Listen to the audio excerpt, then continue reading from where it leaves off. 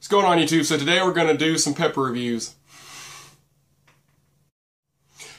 If you enjoy the video, like, subscribe, comment anything you'd like to say, and yeah, hit post notifications for all upcoming videos. Thanks. You know, as of the time recording this video, I actually am going to post this one first of some of the other pepper reviews I've done. I just posted a video about which plant y'all would like me to overwinter, and I was really expecting y'all to say ghost. Everybody kept saying yum yum. Well, you know what, fellas? This is the yum yum. Today we're going to do a review on the dang yum yum. One that was highly requested, actually. Bright red. The size of about 2 grapes stacked on top of each other. Very small. Whereas another size comparison, about the size of the top part of my thumb. These grow amazingly. I've probably pulled 60, 70 pods off of just one plant this year, and it was a very small plant, first year plant. I mean, but I did grow in a 5-gallon bucket, and it's grown a lot since then, but it was a twig when I got it, and it's been producing a lot. And it actually produced the entire time it was growing as well. I mean, it wasn't a late producer. It started producing, and it kept producing. Let's go ahead and get a cross section and a smell, and let's see what we're working with.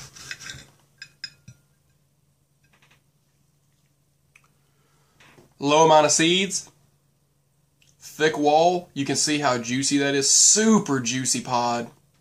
Good meaty interior.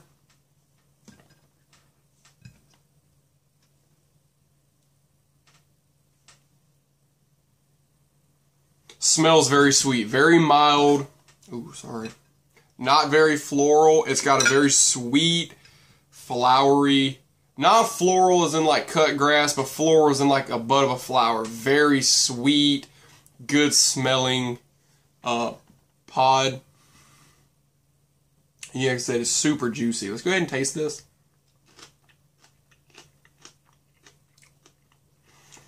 Now this is an odd one.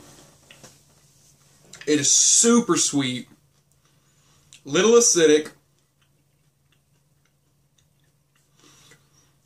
good and crunchy, but very chewable, nice and soft.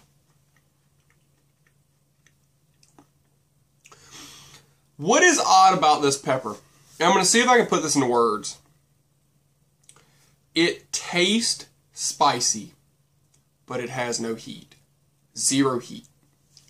But when you first bite it, the flavor you get makes you immediately think it's about to burn the hell out of you. But it is not hot at all. This is probably the best pepper I have grown this year for the family. My entire family enjoys eating them.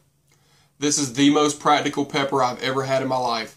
They are good in eggs. They're good in roast. They're good just pan fried. They're good raw. They're good pickled. These things are the easiest, most diverse peppers I have. They're absolutely awesome. They produce like wildfire. This is the way to go. Grow these, guys. Grow these if you want to grow anything in a garden. The Yum Yum brand is by far the most used pepper I have out of all of them by my family. My entire family will go pick them, use them, and eat. We'll all eat them. It's actually been hard to keep any on the plant lately. I've had a few on there here now because I'm about to do some overwintering stuff and I'm going to shed them all down. But these are great. They really are. I would give these a 10 out of 10, 100%. Growing them was super easy. They get a lot of water, they get a lot of sunlight, you know, the general stuff, but the weather conditions haven't really affected it much, and the root system and everything in them is really strong. It hasn't even been blowing over much. It's a good plant. And yeah, and it wasn't hard to find. I found these at my local produce shop, and I was able to pick 2 of these plants up, no issue. I really hope you enjoyed it today, guys. Once again, I would grow these. If I've ever recommended one, I'm telling you, it's this one. Y'all stay blessed, fellas. I hope you enjoyed it.